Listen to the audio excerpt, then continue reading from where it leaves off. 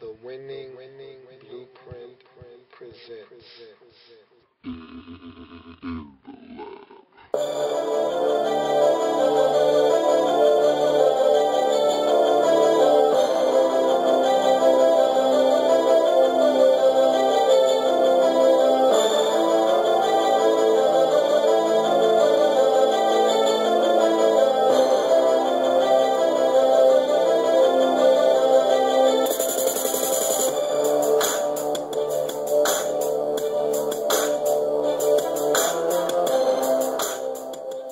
In the lab room.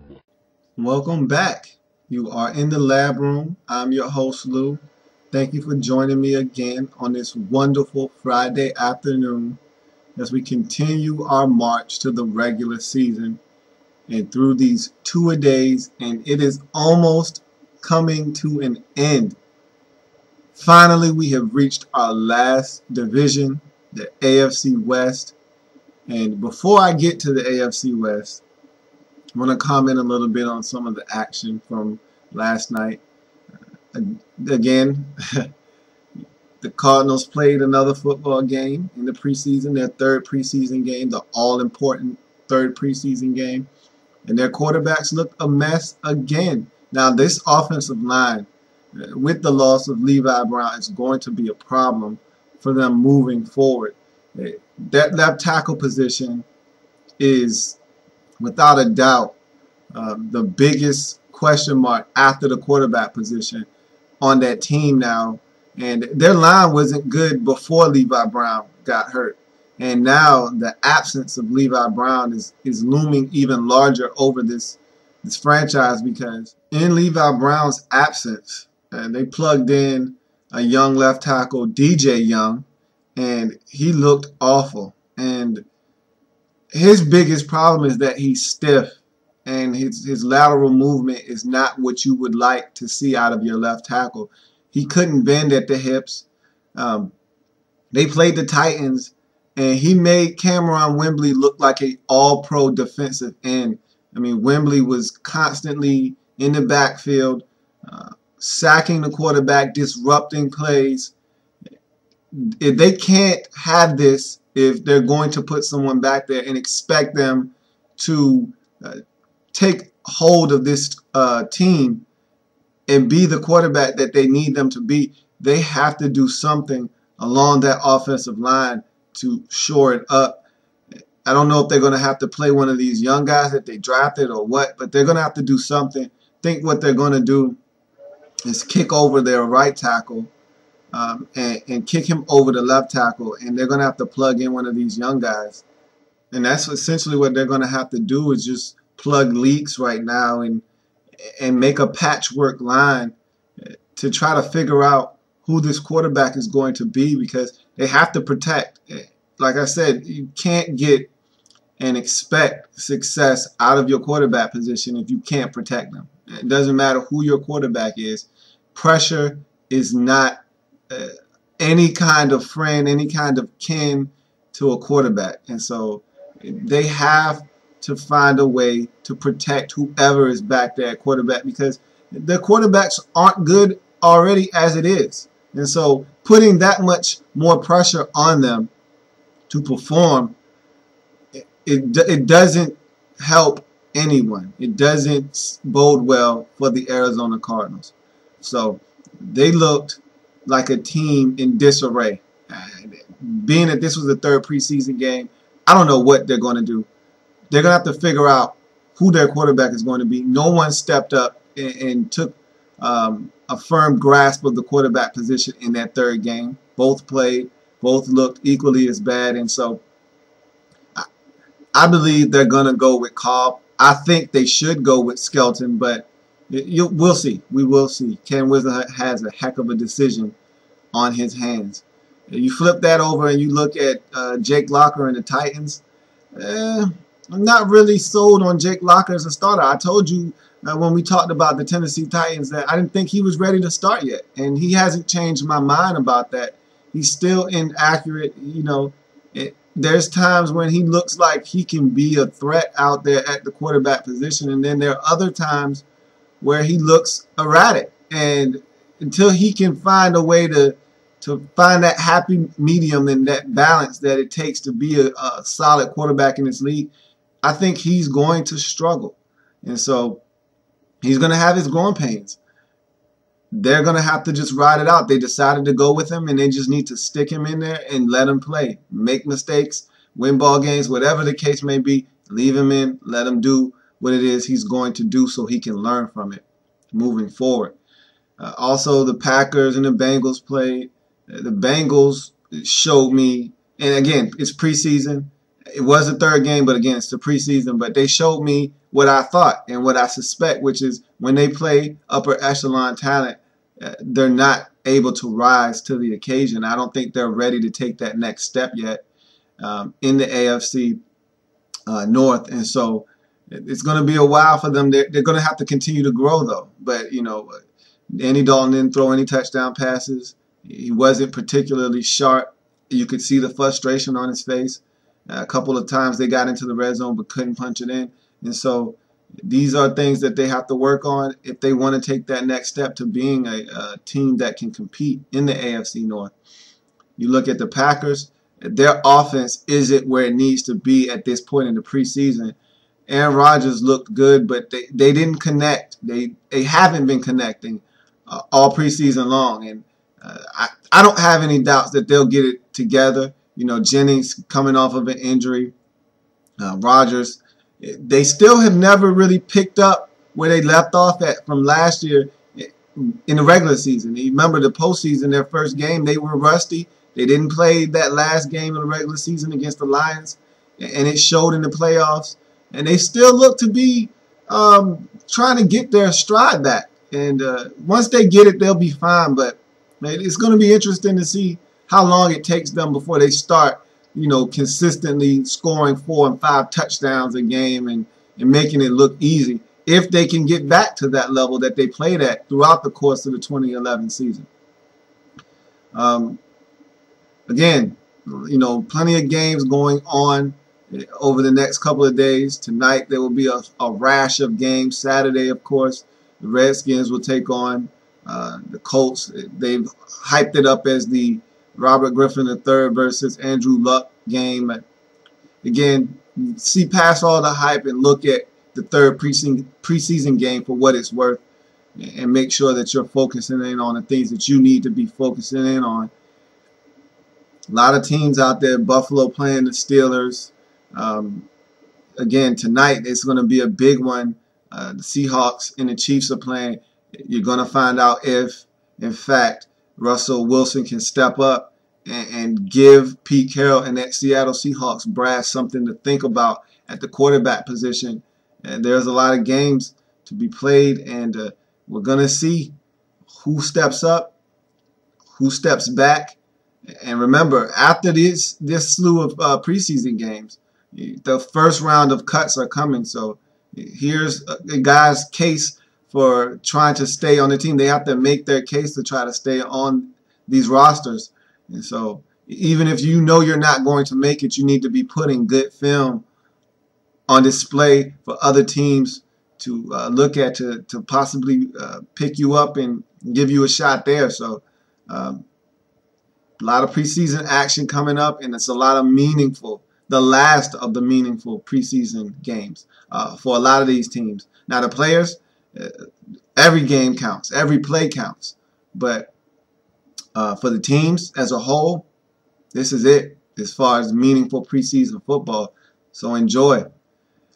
All right, so we move into the AFC West, and finally we have reached our last division.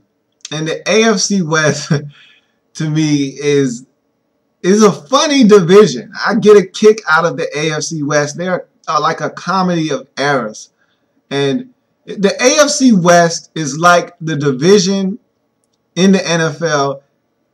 I equate them to the house on the block that everybody has their lawn groomed and trimmed neatly and nice, and the presentation in front of their house is gorgeous, and it's displayed like this throughout the whole block, except for that one house who really doesn't give a crap about their yard. Their house isn't kept up as neat as the rest of the houses, and it's a sore eye on the block. That's the AFC West. They're the house that everyone has up Christmas lights and they don't bother to put anything up. That's the AFC West in the NFL. They're the black eye of the NFL. They're the division that, for all intents and purposes, 8-8, 9-7 every year basically gets you a shot to win the division.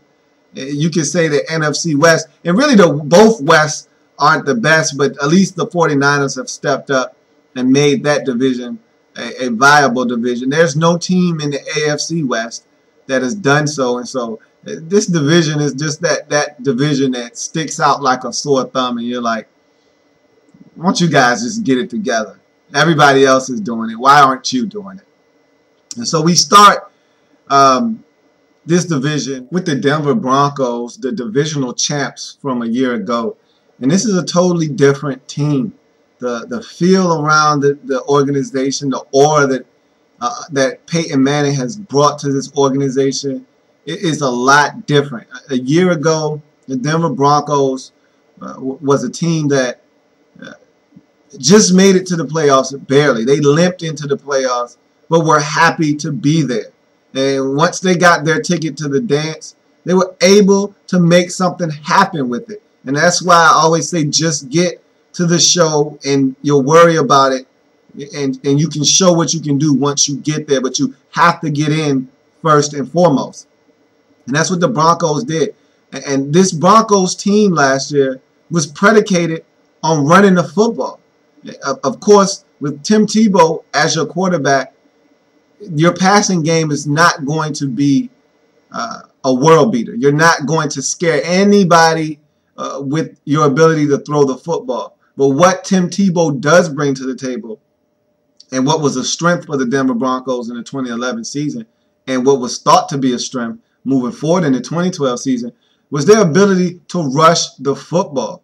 And Tim Tebow and Willis McGahee spearheaded an attack last year that gained over 2,600 yards total for the season. And per game, they averaged over 164 yards a game. So this was a potent rushing attack that was hard to stop. They were like a well-oiled machine that just steamrolled opposing defenses. And look, you had people like the Jets and Darrelle Revis speaking out about, oh, this offense is so vanilla and it's terrible. And you had Troy Polamalu coming out and saying, hey, they did the same thing. And I didn't think it was possible to just continue to do the same thing over and over again and have it work. But it did. And that was the Denver Broncos offense. You knew you were going to get a heavy dose of the run. I've said this time and time again, and I'll continue to say it. Getting ran on is the worst thing that could happen to you in pro football. It's like getting told you're going to be punched in the face and getting your lunch money taken from you, you not believing it, and then the next day when you show up for school, getting punched in the face and getting your lunch money taken from you. That's what it feels like to get the ball continuously ran down your throat, knowing that that's what's coming and not being able to stop it. And that's what the Denver Broncos did. The defense played sound football, gave the team a chance, and in the fourth quarter, in the latter stages of the game, the running game usually proved to be too strong for the other team's defense, and the Broncos would prevail. That was a common theme for them in the 2011 season. But that was a strength. With Tim Tebow being shipped out to the Jets and Peyton Manning coming in, that's no longer going to be a strength for the Denver Broncos. Now it's going to be that passing attack headed by Peyton Manning. If Peyton Manning is healthy, the passing attack is going to be the strength of the Denver Broncos. And he has some young weapons out on the football field to help him get it done. You look at Demaryius Thomas and Eric Decker. These are two young, hungry, athletic receivers who can catch the football and make plays down the field. I think they can be poised for breakout seasons. They can both stay healthy. And if Peyton Manning is physically the same Peyton Manning that we saw throughout his illustrious Indianapolis Colts tenure. You also look at the tight end position. Peyton loves to work with his tight ends. He has a familiar one in Jacob Tamme. They also went out and got him Joel Dreesen from the Houston Texans. And so you look at this offense, they've got weapons. They've got people for Peyton Manning to spread the ball around to. And all it is now is a matter of protecting him, keeping him upright, keeping that pocket clean, and allowing Peyton Manning to go to work. So you flip side that and go to the weakness. And the weakness last year was the passing game. Tim Tebow and his ability to, or lack thereof, to pass the football was definitely a weakness of this Denver Broncos team. It was a joke last year, their passing game was. And so with Peyton Manning coming in, that will be shored up quickly. That's no longer a weakness for this team. And now what has to be in question is the running game. Peyton Manning has never been a quarterback that has been on a run-heavy team before because of his prowess as a quarterback and his ability to throw the football. But the running game is not going to fall off the face of the earth. But what has never really been in question in Denver is the defensive tackle position, because it's been bad. They haven't expected it to be good. It's been bad annually. And this is one of the reasons why the Denver Broncos rush defense has never really been what it needed to be to help this team be successful. If you are a Denver Broncos fan, that change back to a 4-3 defense from a 3-4 was a welcome sight. You had to be tired of seeing teams gash you up the middle in the run game because you didn't have a stout defensive tackle at the point of attack to hold up blocks, take on double teams, and stop teams from just running the football up the middle of the field. And so this change back to the 4-3 defense last year that John Fox brought was a welcome sight. And now the defensive tackle position needs to be addressed. The Broncos did so through the draft with their first selection in the second round, which was their first pick overall in the 2012 draft. And it was the defensive tackle out of Cincinnati, Derek Wolfe. And they're probably going to move him out to defensive end, but that just shows you how much of a need their defensive tackle position has been, that their first pick in the draft would be to address the defensive tackle position. They've got guys there in place that they're looking to plug in this year. They went out and got Justin Bannon in free agency. They've got Ty Warren, who they signed last year, but he got hurt and never played a snap for them. He's coming back. He's finally healthy. Those two guys in the middle should be a welcome addition to this Denver Broncos defense, because their defensive tackle position has been a nuisance for the last 3-4 years strong. And so they have to shore up that defensive tackle position in order to shore up this defense and make teams more one-dimensional, so that guys like Elvis Dumersville and Von Miller can get after the quarterback. And so these two defensive tackles, Bannon and Warren, and the defensive rotation that they will use this year, they're going to look to beef up a run defense that was 22nd in 2011, and they need to improve on that tremendously, because, again, if teams can run the football, that opens up so many avenues to that offense. It affords them so many opportunities, and the Broncos need to make teams more one-dimensional. So you move on to camp battles, and for the Denver Broncos, no Sean Marino has been an enigma. Someone that's probably been the source of a lot of disappointment to Broncos fans. You spent a early round draft pick on him in 2009, and he really has not paid dividends on that draft pick. His career has been marred by injuries. Even his rookie season, which was probably one of his most successful campaigns, was marred by injury as well. And so you really haven't been able to get that steady production out of no Sean Marino that you thought you were going to get when you drafted him out of Georgia in 2009. And so he's really skating on thin ice at this point. Last year, when he went out and missed a good portion of the season, Lance Ball stepped up in his absence, took a lot of carries. Him and Willis McGahee helped that rushing attack along with Tim Tebow. And Noshawn Marino was a forgotten man coming into the 2012 season. They drafted Ronnie Hillman, running back out of San Diego State. They still have Lance Ball. They still have Willis McGahee. And so you ask yourself, where is Noshawn Marino's carries going to come from?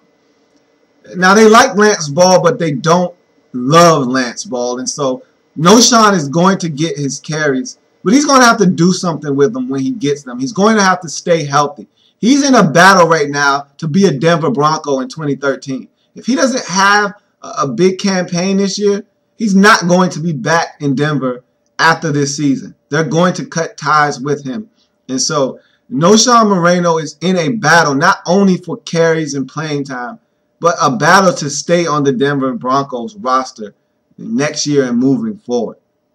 And then you continue on and we go to rookie watch. And so the Denver Broncos didn't have a first-round selection. And their first pick in the draft was a second-round selection. And we talked about Derek Wolfe, the defensive tackle out of Cincinnati. Again, he's probably going to be moved to defensive end. He's a high-motor guy, someone that's going to be stout in his approach at the point of attack. He's going to help them in the run game, which they need desperately. And he's going to be a rotational defensive end. He's not going to be someone that's going to come in and start right away. They feel like they can move him around. He can play some defensive tackle on certain packages, and he can play defensive end. And so they're going to move him around a little bit. He's going to provide depth at both of those positions. Also in the second round, the Broncos selected, and they're hoping that this is their quarterback of the future, Brock Osweiler out of Arizona State. And this is a quarterback that is off the charts in terms of his measurables. I've never seen a 6'7" quarterback before. He's humongous, and his arm matches his height. His arm is just as big as his height is, and so he can throw the ball to every level of the football field. He can hit both hash marks with no problem. He can throw the deep ball. He can hit the intermediate stuff. His problem is just he's a young guy that hasn't had a lot of experience at the quarterback position, and so there's a lot of grooming. There's a lot of learning for Brock Osweiler to do. But if he's anything that he showed in college and the ability that he has, if he can tap into that potential and allow that to come to fruition over time, this guy could be devastatingly good in the NFL. And so the Broncos have identified him as the quarterback of the future. They want him to learn behind Peyton Manning, and what a great guy to be behind learning from. He could be someone that in 3, 4, maybe 5 years down the road could be like an Aaron Rodgers who sits behind the legend and comes in when his opportunity is given to him and takes off running when he hits the ground. Let's see. You look at their third round selection, Ronnie Hillman, the running back out of San Diego State. Again, another guy that they brought in. He's got some speed. He's not the most, he doesn't have the most wiggle in the world. He's not going to make a lot of guys miss. But when he's out in space and is able to use his speed, he can be a dangerous running back. And so that's an asset that the Broncos look to utilize in the 2012 season. And again, another guy that's looking to come in and take carries away from Noshawn Marino. You look at their fourth round selection, Omar Bolden, a cornerback out of Arizona State.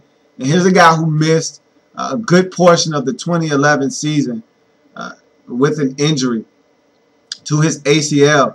And so he missed all of 2011, but in 2010, he was starting to form and shape into one of the better corners in the Pac-10 and in the nation. And so he has all the requisite skills to be a good corner in the National Football League.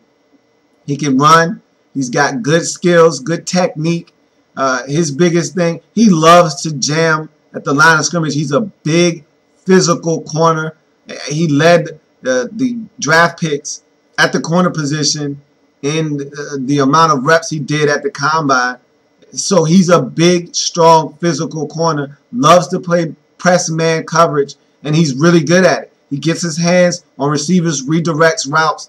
And so he's someone that the Broncos can see coming in and helping that defensive secondary. And he's got a great mentor to learn from in Champ Bailey, who's also good at press technique, but is definitely one of the better corners at getting back into his coverage and moving his feet and using good technique to make plays on the ball and using his athleticism to be one of the better defensive backs in the league. So Omar Bolden is going to come in, have someone to learn under, and could be the passing of the torch, so to speak, from Champ Bailey to Omar Bolden if he is the guy that they think he can be coming off of that ACL injury. Also in the 4th round, the Broncos selected the center out of Baylor, Philip Blake. And here's a guy that, again, in a pinch, can come in and play center for you. He's an athletic center. Of course, in that Baylor offense, he had to be an athletic guy to be able to open up holes for that running game, to be able to protect Robert Griffin III and all his athleticism. And so Blake is a good addition to this Broncos team. Not looking to come in and start right away. Looking for him to come in, learn the position and all the nuances that it entails. And down the line, maybe he could be someone that could step in and start for the Broncos at that center position. Their 5th round selection was defensive tackle Malik Jackson from Tennessee. And again, this is the Broncos trying to address this defensive line and primarily this defensive tackle position. Again, they are not drafting road graders. They're not drafting space eaters. Malik Jackson was an undersized defensive tackle at Tennessee. And so his big thing was being able to get pressure and get into backfields by using his athleticism and his being undersized and quicker than most offensive linemen. And so that's what the Broncos are going to look to utilize from Malik Jackson. His ability to knife through defenses, use his speed to get in front of the face of the offensive lineman and create havoc in the backfield and try to get to the quarterback. So he's going to be someone that's going to be in the rotation, looking to try to help get pressure on opposing quarterbacks, looking to try to create havoc in the run game. He's not someone that's going to take on double teams. That's not his forte. He's not a big space-eating, strong point of attack defensive tackle. He's a quick, shifty, knifing in, swim move type of defensive tackle who's going to look to try to get in the backfield and disrupt plays before they get started. Look at their 6th round selection, and that's Danny Trevathan, the linebacker out of Kentucky. He's a tackling machine. He's not going to wow you with his measurables. He's not going to wow you with his athleticism. What he's going to do is he's going to be where he's supposed to be, when he's supposed to be there, and make the play when he gets there. He's a tackling machine, a guy that's put up high volume number of tackles at Kentucky. He's played multiple positions, but he's at home at linebacker, and that's where the Denver Broncos are going to use him. He's going to be a core special teamer, and who knows, if he develops as a linebacker, maybe he might see the field. And so that takes us to the experiment. And I kept it simple with the Broncos. I titled their experiment Orange Crush. And look, Peyton Manning is going to take this offense to new heights, if healthy. And so that's not something that they need to worry about, the offensive side of the football. The defense, however, needs to step up, and they played pretty good football. Don't let the numbers skew you last year. The defense wasn't ranked that high in many categories. But this defense was skewed by a lot of blowout losses. They got destroyed by the Detroit Lions at home. The Packers put a drubbing on them. There were several games last year where the Bills just annihilated the Broncos last year. And so there were several games where they just didn't look like an NFL football team. And a lot of that had to do with Tim Tebow struggling on the offensive side of the football and turnovers being made by the Broncos. But those numbers skewed the Broncos defensively. This was a good football team on the defensive side of the ball. But if they want to take it to the next level, they have to border being great. And so Peyton Manning is going to come in, and again, he's going to make this offense look like night and day from a year ago. But the defense has to step it up and turn it up, because the defenses in the AFC, especially when you get to the top, of top-notch quality. And in order to compete with them, you're going to have to play some sound defensive football. So we go into the research question. Is Peyton Manning the same player that led the Indianapolis Colts to 2 Super Bowl games? And if so, can he lead this hungry, new-look Denver Broncos squad to back-to-back AFC West crowns and possibly beyond? Look, Peyton Manning, if he can come in and show us that he is the Peyton Manning of old, not necessarily the same Peyton that was MVP for 49 touchdowns in the league. We're not talking about that guy. We can just see the Peyton Manning that was the steady general of the Indianapolis Colts, who got guys in the right position, who took advantage of mismatches out on the defensive side when playing against opposing teams. If we can get the Peyton Manning that shredded defenses and read and looked through defensive fronts like he had on X-ray vision, then the Denver Broncos are going to be a dangerous team in the AFC West. And keep in mind, they need Peyton Manning to work out. They need Peyton Manning to stay healthy. Their backup quarterback is L.A.B right now. Okay, we saw what he can do when giving the keys to a car that was fully functioning and actually driving really good. We saw what he could do. He totaled that vehicle.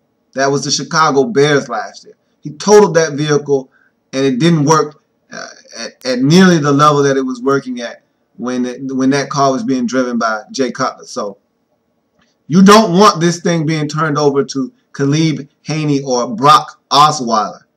You don't want that. So if you're the Denver Broncos, you really need this thing to work out for you. So on to the hypothesis. And the hypothesis is, if Peyton Manning is right physically, the defense and the new additions perform adequately, and the team comes together as a whole, then the Denver Broncos can be a serious contender in 2012. Peyton Manning, if healthy, if right, and I keep saying that because you have to preference whatever you say about the Denver Broncos with if Peyton Manning is healthy, because if he's not, they're terrible. If he's good, if he's right, they're a formidable team. So if Peyton Manning is right physically, you're already a contender just by his presence on the field.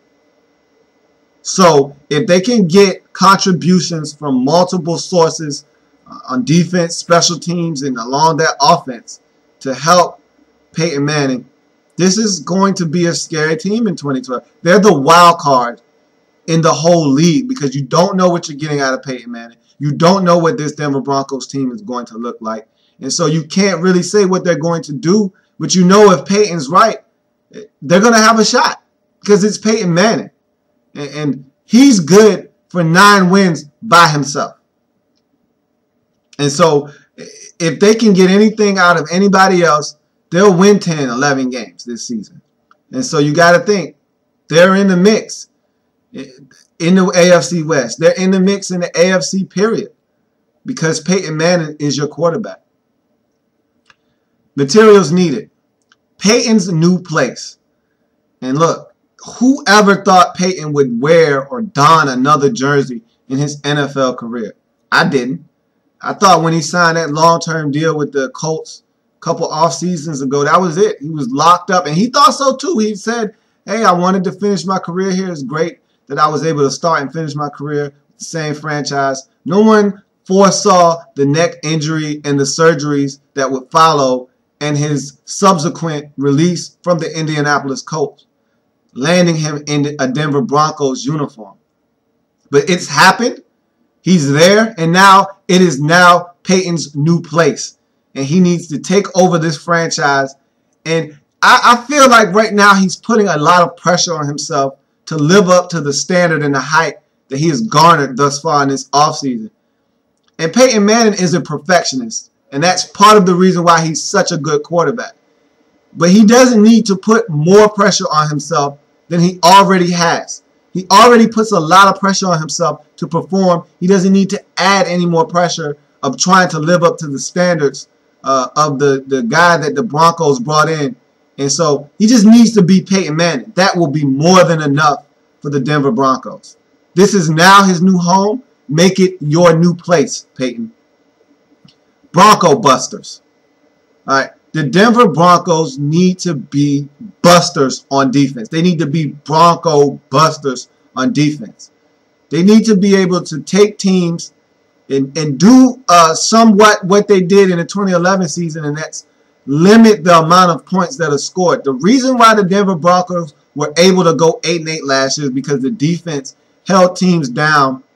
And that's what I told you. Don't be alarmed by the stats of the 2011 season for the Denver Broncos. You can't really read too much into them because they gave up 40 points several times last year. They were drubbed in several games, and so it skewed the amount of points they gave up. This was a team that in many ball games gave up 10, 13, 16, 17 points and allowed the offense to do nothing all game, and then Tim Tebow to have Tebow time in the fourth quarter with 5 minutes left and gave them a chance to win. This defense kept the Broncos in a plethora of games last year, and so they need to continue to do that, but be more consistent. You can't have games where you get beat 41-7 or 46-19. You got to be able to play consistent football, and a lot of that, again, had to do with Tim Tebow and the inability of the offense to move the ball and turning the ball over and putting the defense in bad situations. They can find a way to be consistent this year. The Denver Broncos will be a tough team to contend with in the AFC in 2012. Don't forget the running game. And I say that kind of begrudgingly because Peyton Manning does like to run the football. I think it's a misconception that a lot of people feed into, that he's a passing quarterback that doesn't like to run the football. He will audible to a run with no problem. He will check to a run if he sees that the defense that the defense is in is something that's susceptible to a run. He'll check to a run and have no problem doing it. He's not an ego guy. He's not a stats guy. He just wants to win football games. And so the Denver Broncos can't forget about the running game. That was their strength last year. Willis McGahee came off one of his best seasons in his career. Feed him. You know, no Sean Marino's there. Give him the rock. You still got Lance Ball. You got Ronnie Hillman. Don't forget about the running game. Use these guys to your advantage. Allow Peyton Manning to go play action fake off of the running game. Don't forget about the running game. Are you gelling? This team is a totally different team than the one that was on the field for the Denver Broncos in the 2011 season. And so with Peyton Manning out there, Ronnie Hillman, a lot of these different receivers that they're bringing in, this team has to gel together quickly. And they don't have time to have guys coming in and taking 2 or 3 years to get on the same page. Mike Adams, safety that they brought in from the Browns, they need him to come in and play stout football in that secondary. They don't have time for guys to come in and figure it out. They need to come in and figure it out on the fly and help this team win now. So this team has to ask themselves, are you gelling? Outfox the opponent. John Fox is a good head coach in the National Football League. He proved that last year when he took this ragtag Denver Broncos team and made them an 8-8 ball club. And so, John Fox has to find a way to outfox, outsmart the opponent. He has to continue to be a good head coach, know when to say when, and when to allow Peyton Manning to have the leeway to do what he needs to do on the field.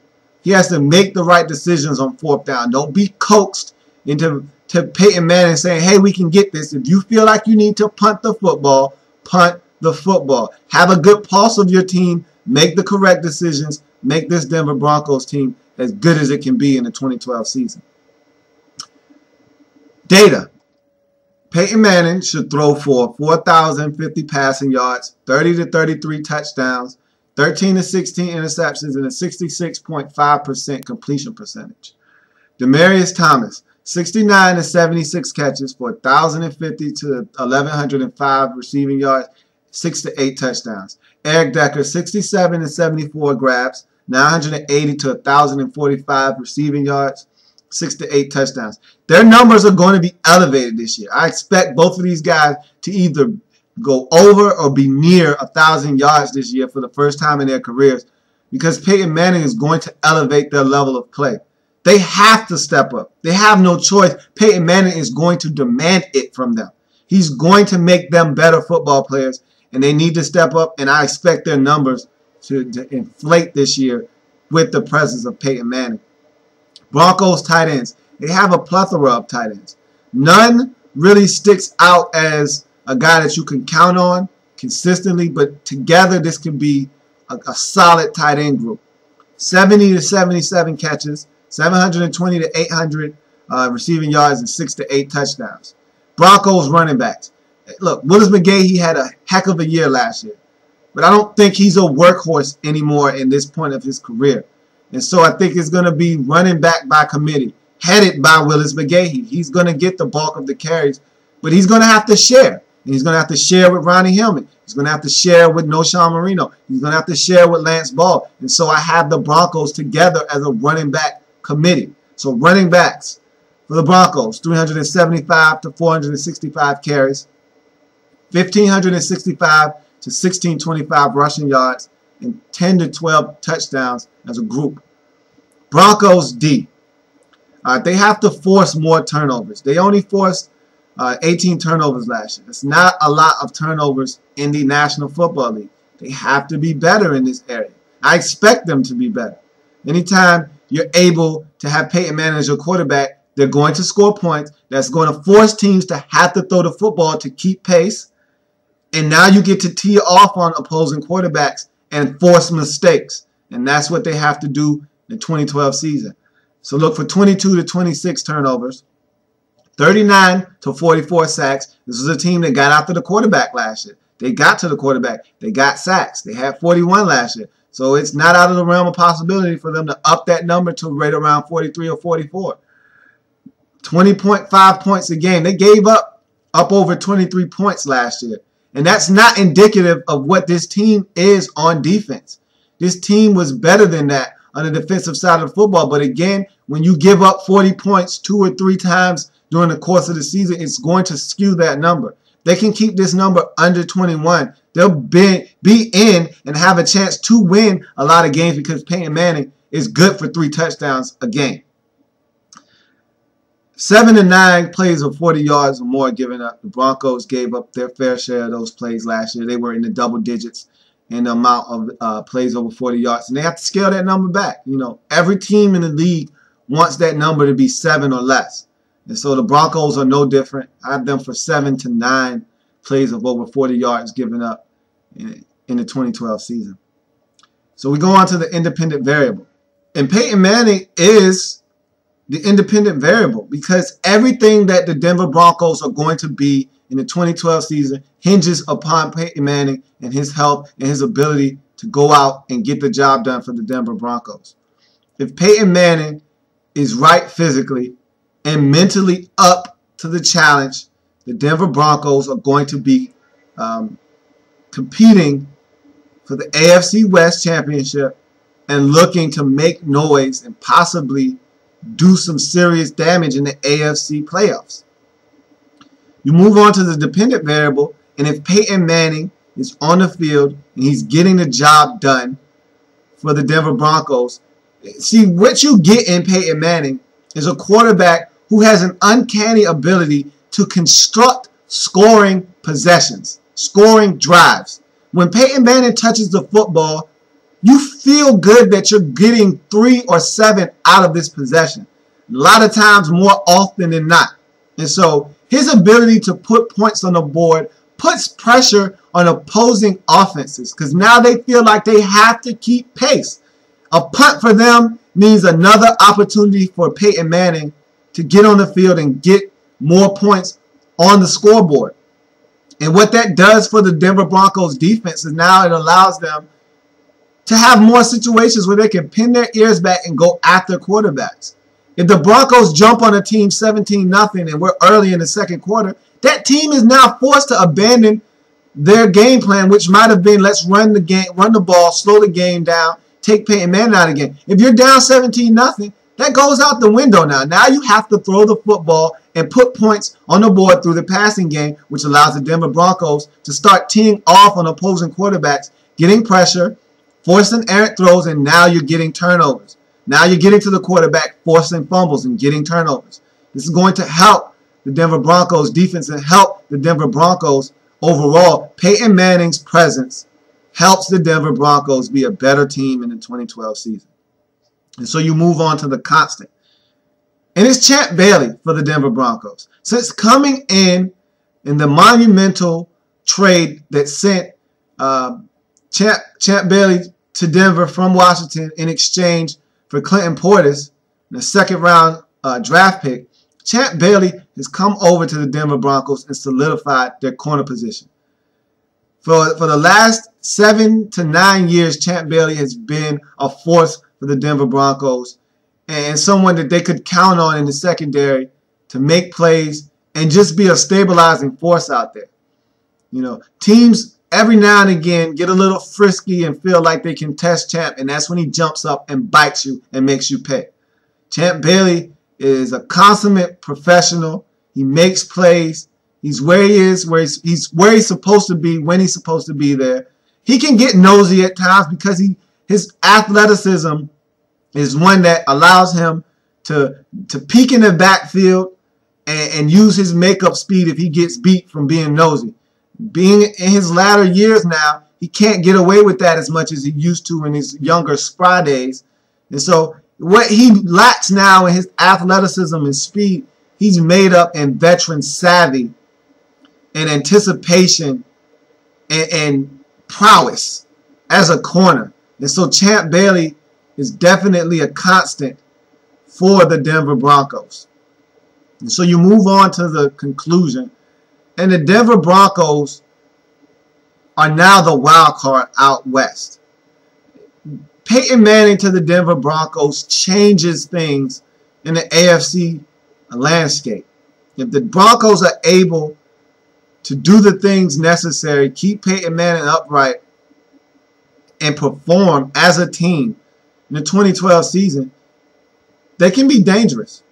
And so the Broncos are a team that when healthy, when playing good football on the defensive side of the football, they're a hard team to beat. Even when they had Tim Tebow, they were scary.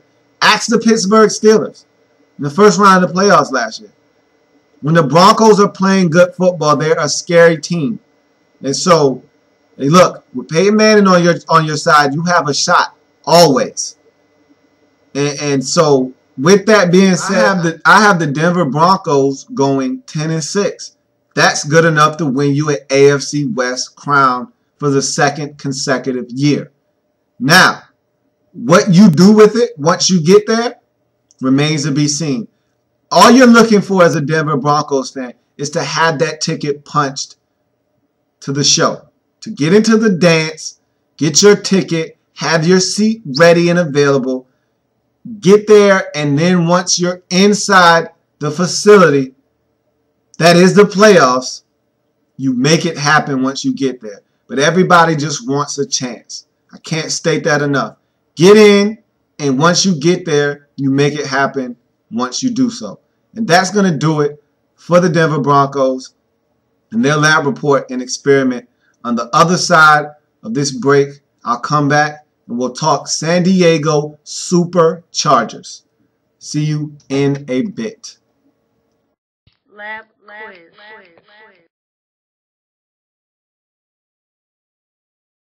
Lab quiz.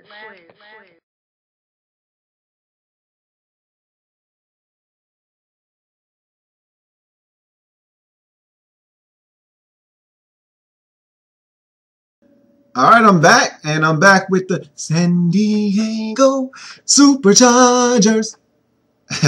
This team is one that never ceases to amaze me in the ways that they create to lose games. And it's from as much talent as they've had over the years, as many games as they've won, they've never been able to really put it together in one season, because they're not a team that is equipped with the mechanism within to win. Winning is a state of mind, and it is something that you can learn to do, but the great ones do it without having to learn. It's an innate trait. I don't think the San Diego Chargers possess that innate trait. They're a team that needed to learn how to win, and they did, but it wasn't able to get them over the top, because winning is something that needs to be infectious, that everybody wants to do, and they want to do it no matter the cost. And sometimes in San Diego, you weren't sure if everybody was all in terms of selling out and giving everything they had for the benefit of the team. And you don't know if that starts with Norv Turner or what, but speaking of Norv Turner and the strengths of the San Diego Chargers, you can say what you want about Norv Turner as a head coach. I'm not going to defend him. I can't defend him. I won't. I can't do it. But when talking about him as an offensive mind and a coordinator, watch your step, watch your mouth. Norv Turner is among the best in the National Football League at what he does, and what he does is construct offenses. He's been doing it for years, and he's one of the best at his craft. Norv Turner may not be the best head coach in the world, but he can scheme up offenses to help be potent and be effective in the National Football League. And so a strength of the San Diego Chargers is Norv Turner and his offense. Norv Turner has an uncanny ability to create a balanced attack on offense that takes advantage and full advantage of mismatches. He creates them and then exploits them, mismatches, on offense against opposing defenses. And so what he does is he sets plays up beautifully, uses the run game, then goes play action fake, creates route combinations that they've seen earlier in the game, and then plays off of these route combinations to create mismatches and holes in the defense that quarterbacks are able to exploit. Go back to his Cowboys days. Troy Aikman swears by Norv Turner, and for good reason. He was a big part of why the Cowboys were such a dominant force in the early 90s.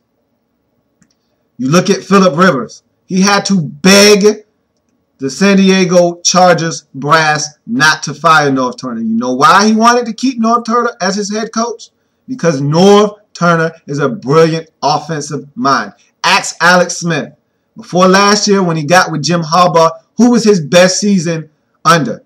As an offensive coordinator, it was under Norv Turner. He knows how to get it done on the offensive side of the football. He knows how to coach them up. He knows how to scheme it up. And he knows how to get the best out of quarterbacks and his offense. And he is a strength for the San Diego Chargers as an offensive mind. You also look at the weaknesses of the Chargers. And look, the Chargers are a team that routinely is in the top in the NFL in offense. 4 out of the last 6 years, they were in the top 10. 2010, they were a #1 offense in the league. You know what else they were in 2010? The #1 defense in the league. Yet, the Chargers still didn't make the playoffs. Want to know why? Their special teams was morbid in 2010. Horrendous. Maybe one of the worst I've ever seen. Repeatedly having punts and field goals blocked and giving up returns for touchdowns in the return game. This team could not get out of the way of the rest of the team. Football is a game that is broken down into 3 aspects: special teams, offense, and defense. Normally, winning 2 out of 3 of those will yield you a victory. It did not happen in the 2010 season because the Chargers were so abysmal at special teams. It overshadowed their offense and their defense together, combined. And so their special teams has been a problem for the last 3 or 4 years running. And so this is something that they have gotten better at since, but yet it's still not where they need it to be. You also look at the Chargers last year, and it was an anomaly for them, especially Phillip Rivers. They were extremely careless with the football. Phillip Rivers had arguably his worst season as a professional quarterback in the National Football League. He threw 20 interceptions last year. That's not Phillip Rivers-like football. He does not throw an inordinate amount of interceptions, but he did so in the 2011 season. Now, granted, he still had 27 touchdowns, but that's still not the ratio you're looking for when talking about Phillip Rivers, who is normally looked at and regarded as a top-tier quarterback in the National Football League. And so his interception numbers must come down. They had a minus in the turnover ratio of -7, the worst under Norv Turner's tenure for the San Diego Chargers. They have to be better at protecting the football and getting turnovers. They didn't get a lot of turnovers, but they turned the ball over so much that it overshadowed what turnovers they did get. And so they have to be better at protecting the football in the 2012 season. Camp battles. The San Diego Chargers don't have a lot of these to speak of. One of the biggest battles in camp, and this lets you know that there aren't a lot of battles to be had, is the backup center position. And the Chargers have a center, David Malk, that they drafted in the 7th round out of Michigan, who won the award for the best center in all of college football. He's coming in and he's battling with second-year center Colin Baxter, who's looking to back up Nick Hardwick, who's starting to get up there in age. And so you never know, especially with the Chargers and their injury history along their offensive line. You look at Chris Dillman, who just had to retire last year. And you also look at Marcus McNeil, who's no longer on the team because of his injury history. You never know when someone's going to conk out on this Chargers offensive line. And Nick Hardwick is probably the next candidate, being that he's the oldest and senior member of this offensive line. And so you got to think that the backup center is a position that they need to have ready to go just in case something happens to Nick Hardwick. And so these two are battling for the position. And these two are both young guys. And so you don't know who's going to get that nod. But in any event, whoever does, they have to be ready to step in at a moment's notice. Also, for the Chargers, their special teams return team, they're looking for a returner. And you have several guys who double as receivers who are clinging and hanging on by a thread only because of their special teams ability and what they can bring to the special teams unit.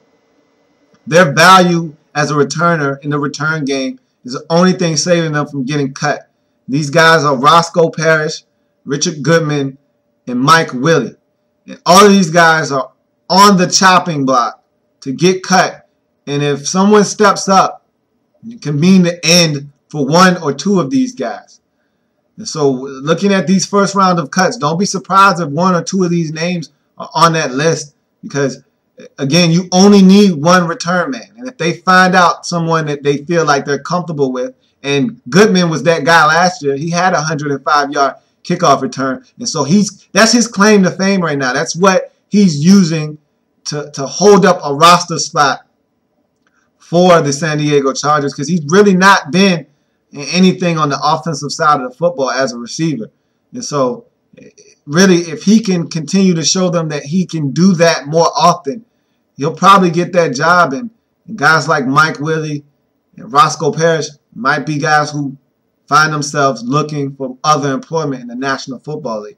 So we move on to the rookie watch. And the Chargers had a quiet, human-like draft. Nothing special, nothing eye-popping. Just looking to have an impactful draft. And so their first pick was the defensive end out of South Carolina, Melvin Ingram. And when you talk hybrids and tweeners, you're normally talking about a guy on the offensive side of football. But if there was a defensive tweener hybrid type of guy, Melvin Ingram's picture would be next to the definition. He's a 6'1", undersized defensive end / linebacker who, and Chargers play a 3-4, so they're going to be looking for him to be able to be an outside linebacker probably. But here's a guy who's extremely quick, extremely agile, who can get to quarterbacks, get in the backfield, disrupt plays, disrupt timing of the offense, and make things happen for the defense. He's a playmaker, and the only thing you question is whether his lack of size and lack of length of arms are going to be a problem that teams take advantage of in the next level in the National Football League, because a lot of times all tackles really want to do is get their hands on you. They feel like if they can get their hands on you and extend, they can do what they want and redirect you in any direction that they would like. And Melvin Ingram doesn't have the ability to keep tackles away or off of him with his arms because they're so short. And so he has to get closer to defensive, offensive tackles, which is usually a cardinal sin, because once they get their hands on you, these guys are big, powerful men who have the ability to stifle pass rushes and redirect guys around the quarterback and form a pocket. And so if Melvin Ingram can come in and find ways to create havoc and use his ability to his advantage, he could be a dangerous asset to the San Diego Chargers and instantly in the 2012 season. You look at defensive tackle Kendall Ray's out of out of Connecticut. He's a big man. He's a 6'5" defensive tackle who's really not going to wow you in anything that he does. He goes out, he's productive, he makes the plays again that are there to be made, but he's not going to make plays on his own. He's not someone that goes outside of the constraints of the defense and makes plays. He's going to do whatever the defense calls for him to do. If it calls for him to take on a double team, he'll take on a double team. He's not going to split that double team and make a play in the backfield or push that double team back into the running back 3 yards in the backfield and create havoc. No. What he's going to do is stand up to that double team and take on 2 blockers and hope to eat up space and help the linebackers be free to make a play. If it calls for him to run a stunt, he's going to run that stunt. Is he going to come around on that stunt and get after the quarterback? Probably not. But what he is going to do is run that stunt effectively and be where he's supposed to be when he's supposed to be there. He's a consistent player. You get consistent motor out of this guy. He's going to do everything that you ask of him, but he's not going to make plays for you. Just a solid pick. 3rd round selection was the strong safety, Brandon Taylor out of LSU. Here's a guy, any defensive player you get out of LSU is usually going to be athletic, as is the case with Brandon Taylor. Brandon Taylor is an athletic, strong safety who loves to play in the box. His weakness, however, is that he doesn't play in man coverage and zone that often or that well. He didn't have to at LSU because of the amount of athleticism and talent that they had in the secondary. His presence wasn't needed back there to help the corners. They had corners that could play on their own. And so he was in the box, causing havoc, making plays up around the line of scrimmage, which is what his strong suit is. He likes to stick his nose in the run game and help be disruptive in the box. And so the Chargers need to help or utilize him in that fashion and allow him to use his strengths to his advantage. If you want to look to put this guy in coverage, you're going to have to coach him up to do so. If you're thinking of plugging him in his rookie season as a guy that can go out and play in space, you're sadly mistaken, and you're going to pay for it.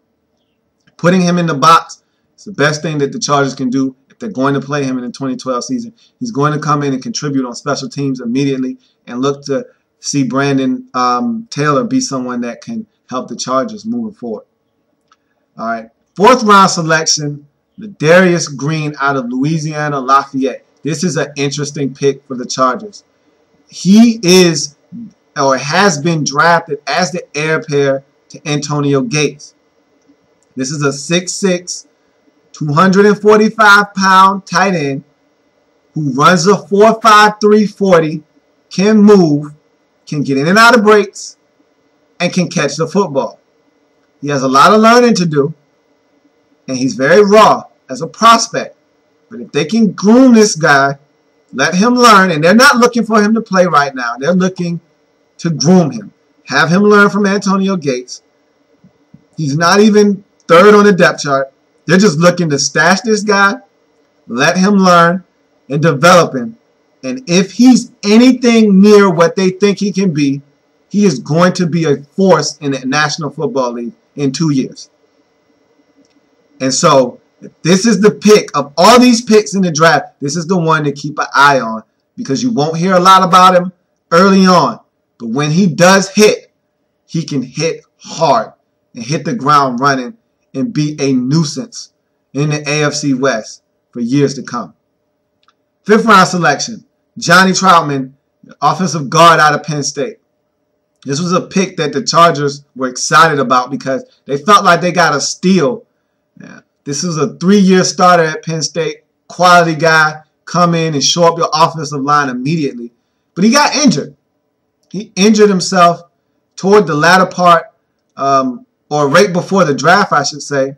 And so he's going to probably miss the entire 2012 season.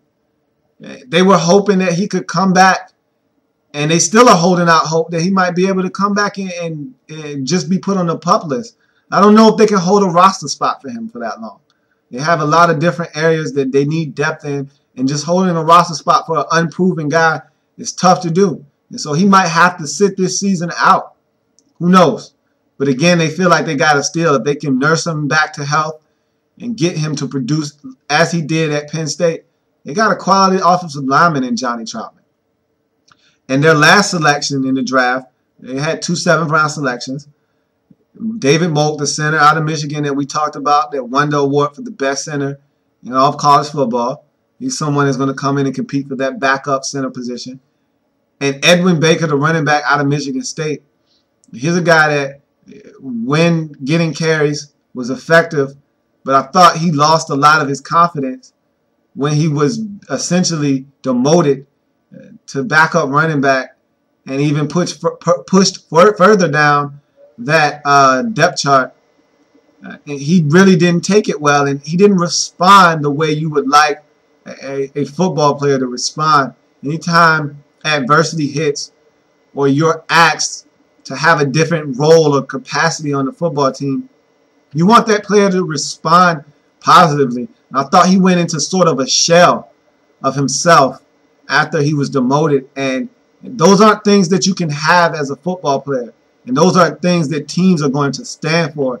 So he's come in and show them that he's able to work, because right now, as this running back backfield is constructed, there's not any carries for him. He's not going to make the team off of just being a running back. He's going to have to show them that he can play special teams and be a standout, or else he probably won't make this football team. This takes us to our experiment, and I titled this one, Supercharged Bolts? Question mark. Are these San Diego Chargers ready to do something that is going to elevate this franchise? They seem like they've been running in place for the last 3, maybe 4 years. You know, they start slow, they end hot, nobody wants to play them, they get in the playoffs, they lose. Or they start slow, get hot, cool off, don't make the playoffs. Either way, it seems like the same old story for the San Diego Chargers. And at some point, changes will be made if they don't do something here shortly. And so you got to think, they got to do something And now is the time. If it's not done this year, we could see some substantial changes made to the San Diego Chargers in the upcoming season. So we go on to the research question. Is this the year that Norv Turner and Phillip Rivers finally put it together and make a serious playoff run? Or are the new additions and the veteran roster not enough to help Norv Turner keep his job? And that's basically what it boils down to for the San Diego Chargers this year. Win and get in, or Norv Turner go home. And it's really simple. Phillip Rivers essentially had to beg and plead to get Norv Turner to keep his job. And I thought that was a good move because if you were looking to win this year, the offense wasn't the problem. Overall, as a team, the Chargers needed to shore up some things. And I guess you put that on the head coach because it's his job to have the team as a whole ready to play on Sundays. But the offense wasn't the problem. They had problems on special teams. The defense wasn't what it needed to be, and they needed pieces. And so, given those pieces this year, they made some acquisitions. They went out and got Jared Johnson. You know, they went out and made some moves in the offseason. Corey Liuget is starting to look like a player. You know, they go and get Melvin Ingram. These are all players that are looking to contribute this year. And so you're hoping that the defense is that much better because of the additions that they've made. And so you look at this team as a whole, they need to step up this year and get it done, or Norv Turner won't be there to have the blame fall on him in the 2013 season. He will be gone. Hypothesis. If Phillip Rivers is back to his normal self, the new receivers step up, Ryan Matthews can stay healthy and produce, the defense and special teams be significant contributors, then the San Diego Chargers can challenge for an AFC West title and make it back to the playoffs. And Phillip Rivers can't turn the ball over 20 times. I don't expect him to do that again. These receivers that they have coming in, your Eddie Royals, your Robert Meachams, they have to come in and help immediately. They don't have a grace period where they can come in and assimilate themselves gradually. They have to step in and have that production that Vincent Jackson was bringing to the table, and then some. You know, this is two guys coming in to replace one. So they need to exceed what Vincent Jackson was able to do. If Vincent Jackson was able to put up 1,150 yards receiving last year with 7 touchdowns, they need to be able to come in and together, between Eddie Royal and Robert Meacham, they need to be able to come in and supplement that with about 13 or 14, maybe 1,500 yards of receiving yards and about 9 to 10 touchdowns together minimum. They need to be able to come in and help Phillip Rivers. He needs targets to go to other than Malcolm Floyd and Antonio Gates. He has to have someone to throw the ball to. And their young, promising receiver, Vincent Brown, went down with a ankle injury. He broke his ankle, and so he's going to be out for a while, and that's a big blow to this receiving corps because he looked good as a receiver. He looked like a young, hungry receiver that was able to make plays for this Chargers offense, and so they're going to miss him for about 4 to 6 weeks of the regular season. And so they got to have these new guys, Meacham and Royal, come in and pay immediate dividends for this offense. Materials needed. Phillip being Phillip. Phillip Rivers has to be Phillip Rivers. He can't turn the ball over 20 times. He has to be more consistent. He has to lead this football team on the field. And what he really needs to do is not put more pressure on himself to make plays than is already there. He's already the leader of this team. He's already the focal point of this offense and his team as a whole. And so he need not put more pressure on himself than is already there. I thought he tried to shoulder the burden of having the San Diego Chargers win football games last year. I felt like he was pressing, and he pressed, and he pressed, and he pressed until it started to show in his game. Forcing that Kansas City Chiefs game last year, it was indicative of how bad Phillip Rivers was pressing. A simple center quarterback exchange that cost them a football game that they could have easily and probably would have easily won had he not fumbled the football. But again, Phillip Rivers pressing the issue and it cost them a football game. He doesn't need to do that this year. Just be Phillip. You'll be fine if you're just the Phillip Rivers of old. All right, Matthews, you're up. Okay, there's nobody else around to help you anymore. There's no LT. There's no Tolbert. This is you. There's no Mike Tolbert. There's no LT. There's no one else there. It's just your show now. You have to stay healthy. You have to be the back that they drafted and step up and make plays for this offense. You need to explode this year. And even if you don't play in the first game because of that collarbone injury, come in like a world beater and hit the ground running. Make plays for this offense. You're up. It's your time, and you have to step up. Defense and special teams matter. You need to make a difference. Last year, this defense was indifferent. They were one of these defenses where you went, You know, they really didn't make a difference on the impact in the game. They were steady at times. They didn't really make a lot of plays. They didn't wow you. They didn't do anything of note. They were just there, going through the motions. You have to make a difference. You have to matter if you're the San Diego Chargers defense this year. Special teams, same thing. You have to make a difference. You have to do things in the return game. Stop teams from returning kickoffs and punts on you. Do things to be solid. Put teams at the 4-yard line and make them go 96 yards to score a touchdown. Down punts inside the 10-yard line. Be special on special teams. Last year, the defense and the special teams didn't matter. They didn't do anything of note. They have to matter this year. They have to make a difference in order for the Chargers to get back to the postseason in 2012. Last stand, Norv. This is it. If Norv doesn't get it done this year, he won't have a job as a head coach. He'll get a coordinator job. He's too good to not be an offensive coordinator in this league. But he won't get another head coaching job. This has to be it, you would think. I said that 2 times ago when he was a head coach. I said that the last time he was a head coach, when he was with the Raiders. It was his last time. Norv Turner's ability to be a great offensive coordinator coaxes head coaches into believing that he can do it as a head coach. That's why he's had so many jobs in the league. Because his ability to coach up offenses is second to none in the league. And it gives coaches and GMs and brass false optimism that he's a great head coach. That he is not. What he is, though, is a heck of an offensive schemer. And this is it for him. If he can't get not only the offense, but the defense and special teams and this team as a whole to play good football, he won't have a job as a head coach in 2013. New additions. What do you bring to the table?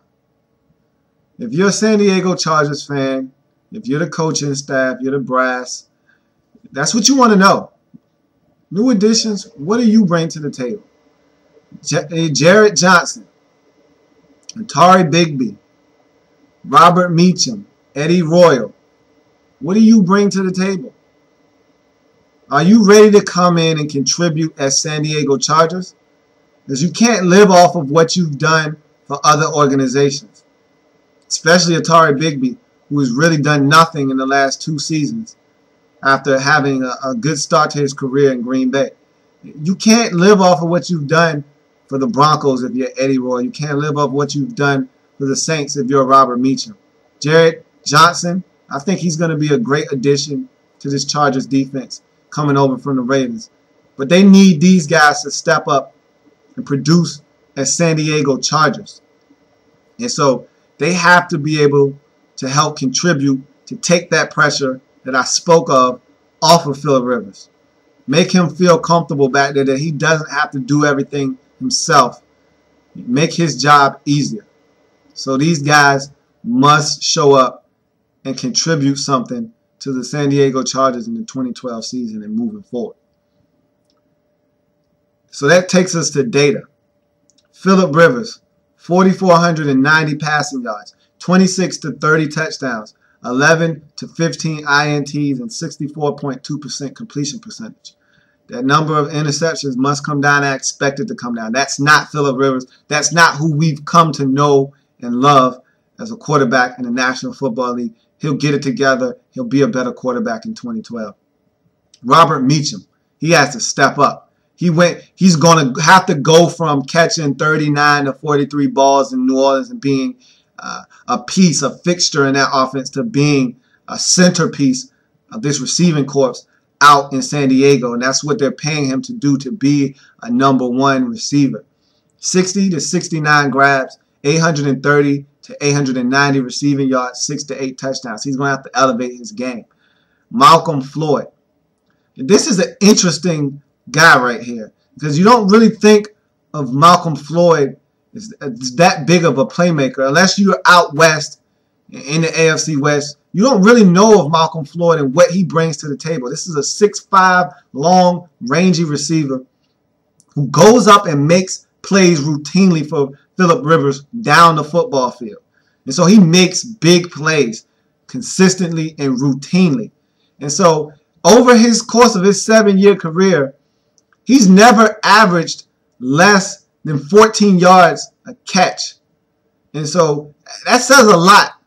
Here's a guy that goes, in 3 of those seasons, he's been up over 17 yards a catch. I mean, he's making big plays. In 2 of those years, he was close to 20 yards per catch. He doesn't get a lot of catches, but the ones that he gets, he makes counts, and he racks up yards because of it. If he can ever put together a 60-catch season, you're looking at probably 1,100 yards. And so if he can step up this year and stay healthy, that's one of his biggest issues. He's a frail body kind of guy. His frame is very slender, and so he doesn't hold up to the beating that is put upon him in the NFL season, and so he usually misses games. But look, they can get something out of Malcolm Floyd this year. Watch out. I have him down for 44 to 50 catches, 810 to 870 yards, 4 to 6 touchdowns. Watch out for Malcolm Floyd. He's a dangerous receiver down the field. Antonio Gates, 67 to 74 catches, 800 to 865 yards, receiving 7 to 9 touchdowns. They say that he's healthier than he's been in the past 2-3 seasons. If that is the case, Antonio Gates will be a viable option for Phillip Rivers, as he always is, but even more so than he has been in the last couple of years. That Liz Frank injury on his foot has been an inhibitor, and he's really struggled and labored through it. If he's healthy, Antonio Gates will be dangerous and another weapon that Phillip Rivers can rely on, as he has done so throughout the course of his career. Ryan Matthews has to step up this year. He did a good job last year. They need him to be even better in 2012. 250 to 275 carries for 1,125 to 1,165 yards rushing, 5 to 8 touchdowns. He's got to be good this year. He's got to be better than good. He's got to be great. Bolts defense.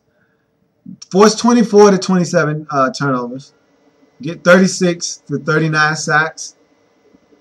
Hold teams under 21 points, 20.3 points per game, and 7 to 9 plays of 40 yards given up.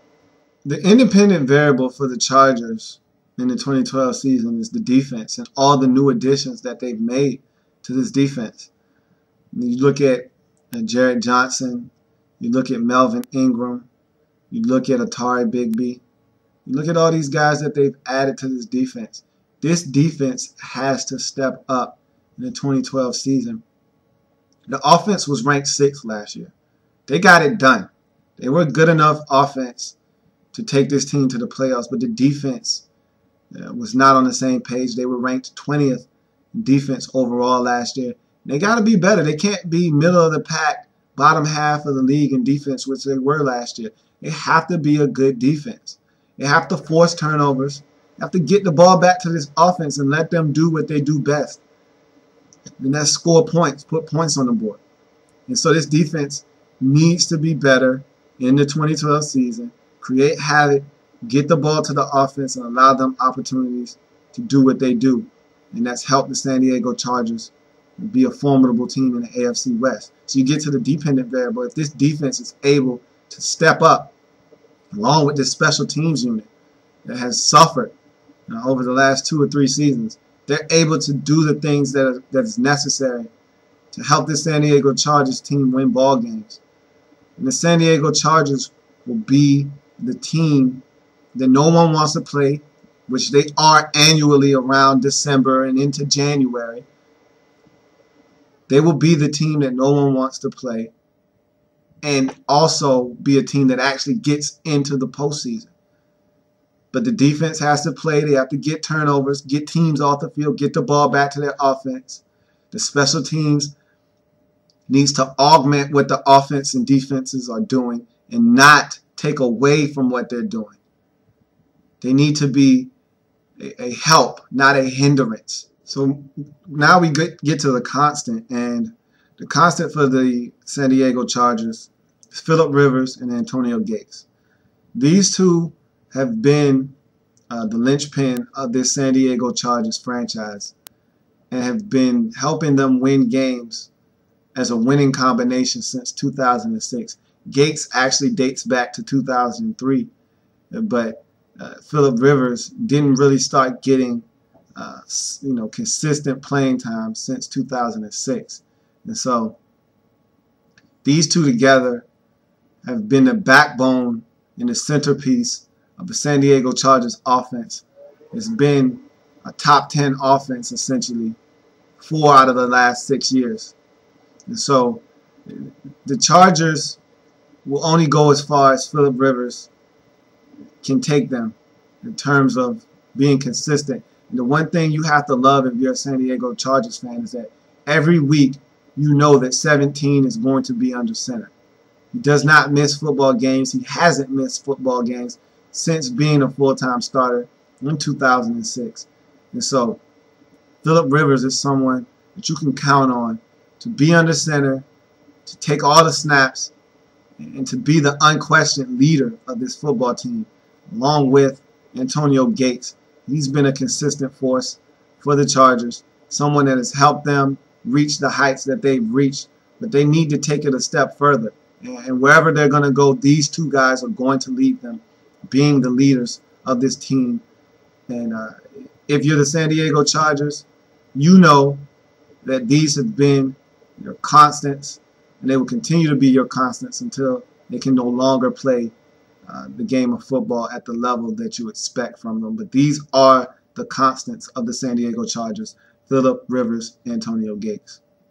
You move on to the conclusion, and look, these Chargers, when offensively potent and efficiently potent on offense, that's the key with them, is not turning the football over and doing it in an efficient manner, because they're potent. They're a potent offense. But doing it in an efficient manner that allows them to score, more times than not, and not turn the football over. That is the issue that reared its ugly head last year with all the turnovers. And so if you're the Chargers, it's really important to protect the football this year and get it done. All right, so the Chargers, this is it. This is the last stand for the Chargers as we know the Chargers, as they are constructed right now. You look at this next season coming up in 2012, and if they don't get it done, some major changes could be coming to that front office. And I'm not just talking Norv Turner. I'm talking A.J. Smith, the GM, as well. He could be out because I feel like he's tied at the hip, so to speak, to Norv Turner. He had opportunities to get rid of Norv Turner as a head coach, and he's decided to stick it out with him. And so if this doesn't work, he might have to fall on the sword as well. He might be out as Chargers GM, and if that's the case, this would be a totally different football team. And once you get a new GM, GMs like to come in and put their imprint and put their thumbprint on teams. And so guys that have been on this roster, might be out the door. It might not be seen as guys that need to be on the roster anymore. So this is a big season for the Chargers. If they're looking to keep this team together, they got to win. If they want their coach to be back, they have to win and win big this year. And so it's going to be tough, because the Chargers aren't a consistent football team. That's what's really plagued them over the last 5 years or so, is their inconsistency. 1 minute, they look like one of the worst teams in the league. The next minute, they're one of the hottest teams in football, playing some of the best football in the National Football League. And really, you're asking, does anybody want to play the Chargers? But in any given game, you don't know which Charger team is going to show up. And that's been their problem. That's been their Achilles heel, is the fact that you don't know which Chargers team is going to show up on Sundays. And so, with that being said, I have the Chargers going 9-7 and just barely missing the playoffs. Winning this division in the past, 9-7, will probably land you a division title. But with Peyton Manning coming into that division, I don't think 9 wins is going to be enough to win that division. I think you're going to have to get to 10 wins to be in a discussion to win that division. And that's debatable. We don't know what Peyton Manning's going to do. And 9-7 could be enough to win that division. But I don't see it. I see Peyton Manning and the Broncos being a team that can get to 10 victories. And so 9-7 from the Chargers won't get it done in the 2012 season, which will probably prompt a lot of changes in the offseason for the San Diego Chargers. And that's going to do it for the Chargers and their lab reporting experiment. So that's a touchdown. Go ahead and throw it up. And real quick, I want to tack on an extra point. And over this weekend, be on the lookout for roster moves. Teams have to cut down their rosters to 75. Be on the lookout for the rest of these preseason games. I know I'm excited personally to see Robert Griffin III and the Redskins take on the Colts, first home game for the Redskins in this offseason and in the 2012 season. And so it's going to be a lot of fun to sit down and watch and see some of the changes that have been made and see them take shape and form and start to see how this roster is going to round out. See guys step up, and you need to be looking out at a lot of these teams and seeing if players like Russell Wilson, a lot of these other teams, the Jets haven't scored an offensive touchdown in the preseason yet. The Cowboys haven't given up a defensive touchdown with their first team on the field. And so, you look at these teams and see what they're going to do. Watch these games. Watch them closely. See who's performing, who's not, who's on the field, who's not. Draw your inferences and get ready for the start of the 2012 season, because it is vastly approaching and it is quickly going to be upon us. And I can't wait. And this is a big step towards the regular season. The third week of the preseason ends. And so look out for all of these things and more over the course of this weekend. And with that, it's going to be an episode. I thank you for joining me again. Hit me up in the inbox, in the lab room at gmail.com. I'm on Twitter at In the Lab Room. That's the Twitter handle. I'm on Facebook. Like me on Facebook at In the Lab Room. I thank you for joining me again. And I'll see you on Monday. There will be plenty to talk about, and we will have great discussion. And look, Monday will be the last of the tour-a-days, the last lab reports and experiments done. And so celebrate. As my old high school coach used to say, celebrate! And so I'm excited. You should be excited. The football season is going to be upon us soon. I can't wait. I'll see you on Monday. Have a great weekend. Enjoy all the festivities. Enjoy your weekend. I'll see you on Monday. Same time, same place. I'm out.